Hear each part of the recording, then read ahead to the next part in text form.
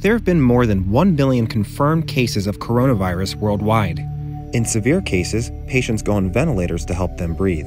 There are multiple kinds of ventilators, but they all generally function the same. Here are the main parts of a ventilator and how the process works. A doctor will first insert a laryngoscope into the patient's mouth. The patient is given sedatives and other drugs to ensure that he or she isn't awake during any of the process. An endotracheal tube goes through the laryngoscope and down into the trachea. The tube is secured with a fastening device and verified that it's in place and won't be dislodged with bilateral breath sounds and an X-ray. A balloon is also inflated around the tube to make sure it stays in place. After the tube is secured, the laryngoscope is removed and the outside of the endotracheal tube is inserted into a Y connector, which connects the endotube to two tubes running to the ventilator. One is the inspiratory circuit, which runs air from the ventilator through a humidifier to the patient. The other, the expiratory circuit, runs air from the patient back to the ventilator.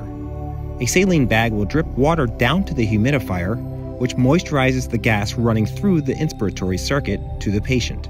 The patient exhales through the expiratory tube, returning air back to the ventilator. It's a complicated issue for deciding when a patient is healthy enough to come off a ventilator. Doctors observe chest X-rays, vital signs, and a variety of other tests to make that decision.